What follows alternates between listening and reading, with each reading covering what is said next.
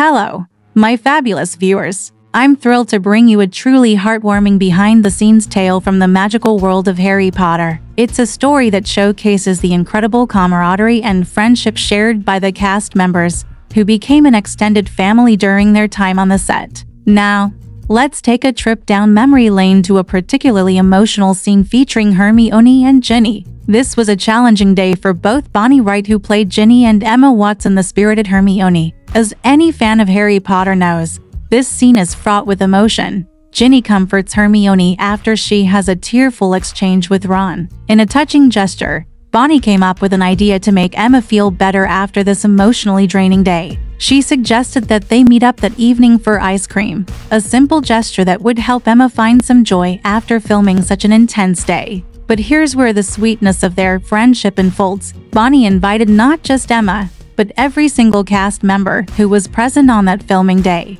The icing on the cake, they all got to pick their favorite flavor. Isn't this just a beautiful testament to the enduring friendships forged during their time on set?